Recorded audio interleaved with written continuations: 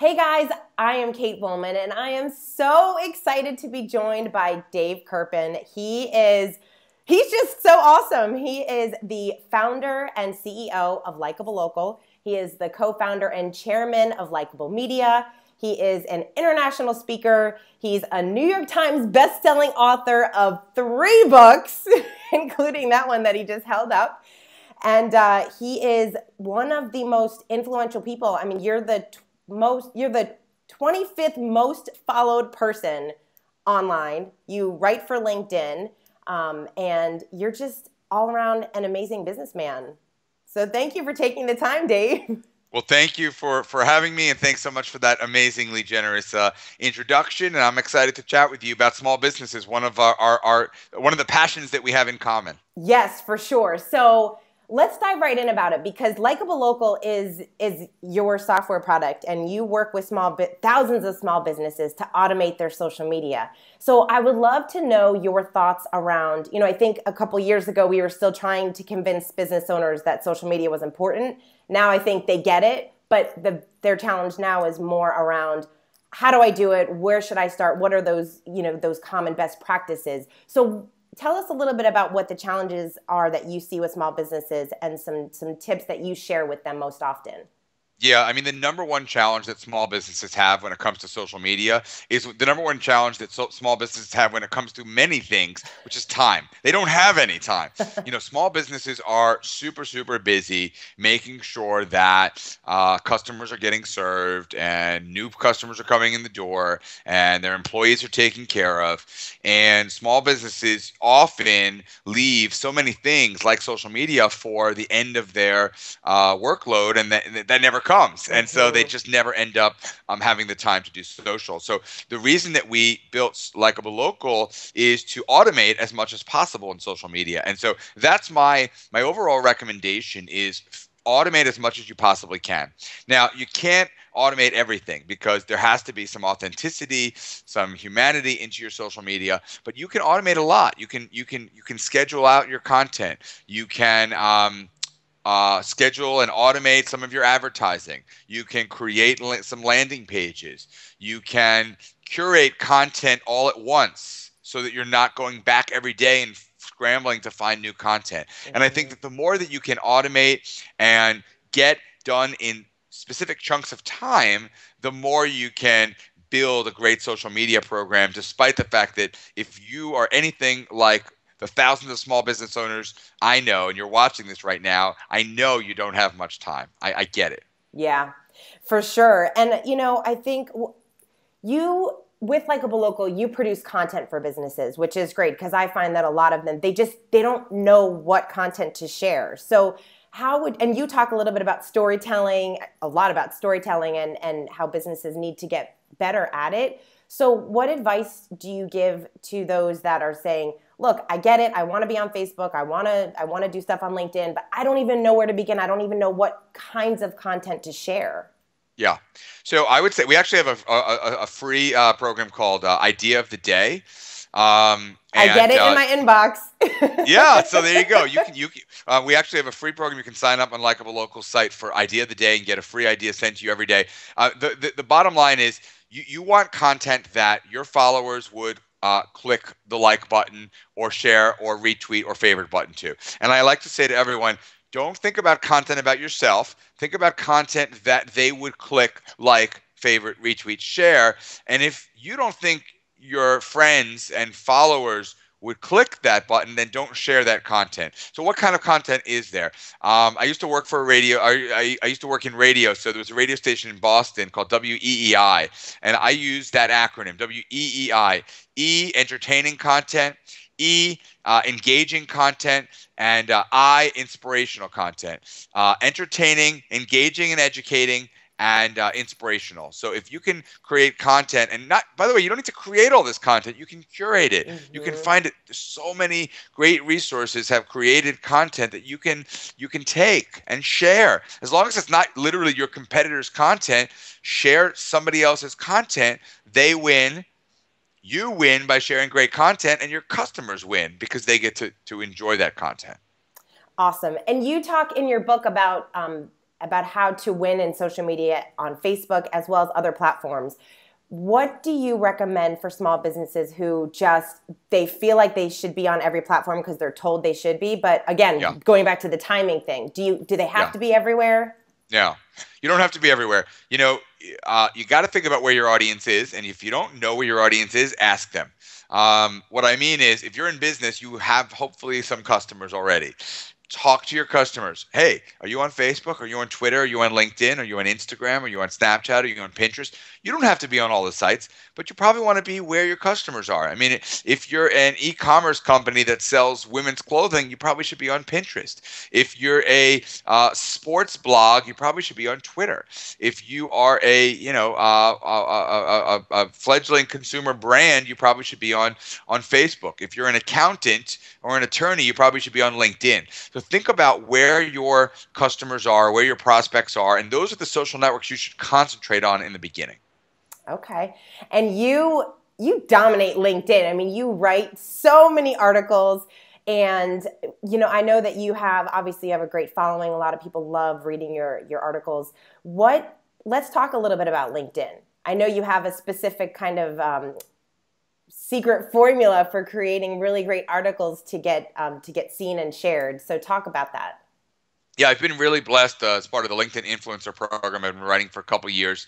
I've had over 25 million page views and generated literally over $1 million of revenue directly from LinkedIn. Wow. So it's an awesome platform. And what they did was they took the LinkedIn Influencer platform and they extended it to the whole world. So really anyone on LinkedIn can now write a blog and publish within LinkedIn. So I highly, highly encourage you, if you are in the B2B space, if you sell to other business owners, if you sell to other professionals, you've got to be blogging on LinkedIn. I tell my whole staff, I tell anyone that'll listen, I think in headlines. So for me, it's not about writing an article and then figuring out what the headline is. It's about writing the headline, picking the headline that's going to get people's attention, picking of the headline that's going to deliver a promise of something awesome, and then writing the article. And as it turns out, the headline is about 90% of what it takes to be successful, because the bottom line is nobody has time. It's not just you. Nobody has time out there, and they have to make a snap judgment about what they're going to click on and what they're going to read. So your headline is how they make that judgment. The other way they make that judgment is the picture that you use with your posts. So headline and picture by far most important, and then your blog post should be about 600 to 1,000 words. Lists are great, numbered lists are great, but you don't have to have a list. And you should always close every article with 2 calls to action. One call to action, asking people to comment on the blog, giving some people some questions and asking them to comment, because the number one factor in virality on LinkedIn is the number of comments that blogs are getting. And then the second call to action, or CTA as it's known in the industry, is how they should contact you. Sign up for an ebook, contact you to learn more, etc. Because content is important, but ultimately you're a small business owner. You want to drive leads. You want to build your business, and LinkedIn is a great way to do that, but you have to ask for it. Absolutely. And for somebody that's watching saying, Dave, I really want to write a blog, or I want to start writing an article on LinkedIn, but I am just not a writer. You're so good at it. I'm not, what should I do? They want it to be perfect. Hire somebody amazing like Kate. No, we have our company works with folks. It's mostly software, but we do have some added services for some folks that want some help with writing. But there's a lot of really, really great resources out there. Hopefully, if it's not you, you have somebody on your team that can write. I mean, social media doesn't have to be something just done by the CEO or entrepreneur or head of the small business. It's something that you can tap into your employees for help too, and it's great to empower your employees to help help the social media presence as well. Awesome. Tell us a little bit about the book. Okay, so we've done 3 books now. My first that just recently revised, called Likeable Social Media: How to Delight Your Customers, Create an Irresistible Brand, and Be Amazing on Facebook, Twitter, LinkedIn, Instagram, Pinterest, and more. I love it. That's a really, really long subtitle, but I'm very, very blessed. The book has been translated to 13 languages. It's been a New York Times bestseller, and it still sells really, really well. So I love this book, but I'm even more excited about my new book that comes out in March called The Art of People, 11 Simple People Skills That Will Get You Everything You Want. It's a little bit broader than just for small businesses, but it's really for everyone. But I'm so excited because folks like Barbara Corcoran and Lori Grenier from Shark Tank have endorsed the book. Oh, And that's so awesome. Adam Grant, my favorite author of Give and Take and a new book called Originals with Sheryl Sandberg. He endorsed the book. He said the book is a lot like How to Win Friends and Influence People by Dale Carnegie, only better suited for modern times. And obviously Carnegie's How to Win Friends and Influence People is a complete business classic. So just to be put in the same, paragraph as that book is like insane for me. And yeah, I'm really excited about the book. And you can, I think it's available at buyartofpeople.com. That is awesome. Okay, if you were going to get a deal with any one of the sharks on Shark Tank, who would you want it with? It's great. I mean, I know Barbara and Lori personally, so it would be hard to not say them. That being said, considering that I have a software company, I think Mark Cuban would be great to work with as well. Cool. All right. And Dave, you talk a lot about company culture. You talk a lot about leadership. You wrote an article that got a lot of traction called 11 Simple Concepts to Becoming a Better Leader.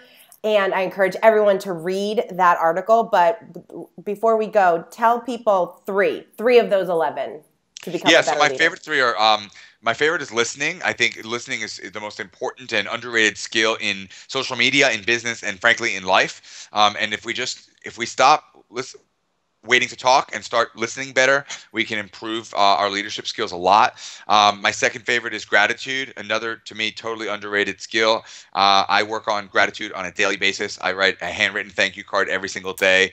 And gratitude is amazing because authentic gratitude is very powerful when you're in relationships, but the even more powerful aspect of gratitude is the effect it has on yourself. Gratitude is actually scientifically proven to impact your own mood and your own attitude. So literally, if I'm upset, gratitude makes me feel better. If I'm feeling great, gratitude makes me feel like ecstatic, and that allows me to perform better. And then finally, one more, I'm going to go with authenticity, like being the person that you are. Oprah Winfrey said if she'd realized that being her authentic self would have made her as rich as she'd become, she would have done it a lot earlier.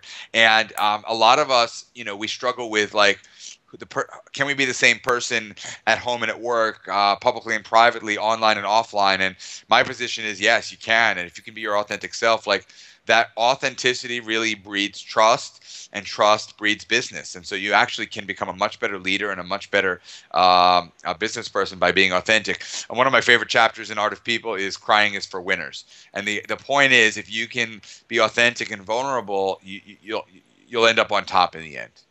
Awesome. Well, Dave, like I told you before this interview, I've been following you online. I love your content. You're so great. And I've actually had the opportunity to talk to some of your team members over at Likeable Local, and they are have been such a pleasure to work with and really, really great. So congrats on all your success and everything you're doing. How can people find you? So one of my core values, I didn't mention this, but another one in my book and in that article is responsiveness. So I'm a really, really big believer in responding to each and every person that tweets me and writes me. So even though I get literally over 1,000 a week, I respond to every single one. So you can get me, my handle, just my name, Dave Kerpen, Kerpen. You can get me on Twitter, on LinkedIn, on Facebook, on Snapchat. And if you want to go old school, you can email me, dave@likable.com, and I respond to emails as well. Awesome. Well, thank you so much. And it's true because I tweeted you and you tweeted me right back, and that's why we're on this call. So I very much appreciate it, Dave. Thank you so much for taking the time. My pleasure, Kate. It's been great chatting with you.